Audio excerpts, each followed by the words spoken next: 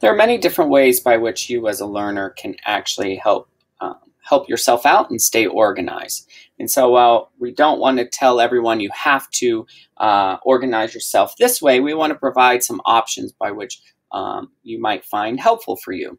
So there's obviously the traditional paper and pencil method, where you might have a planner and you might be that person who does best by writing things down, and that is completely okay. But know that there are some options on the tech side, whether you choose to use Google Classroom, whether you choose to use Google Keep or Google Calendar.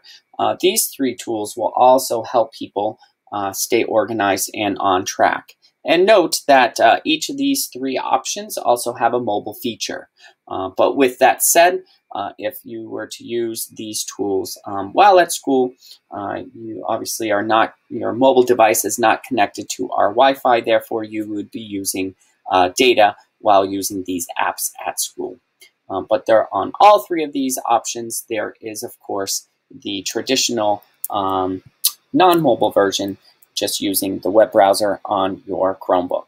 So hopefully one of these tools will work for you, and feel free to play around and explore the different options that are available.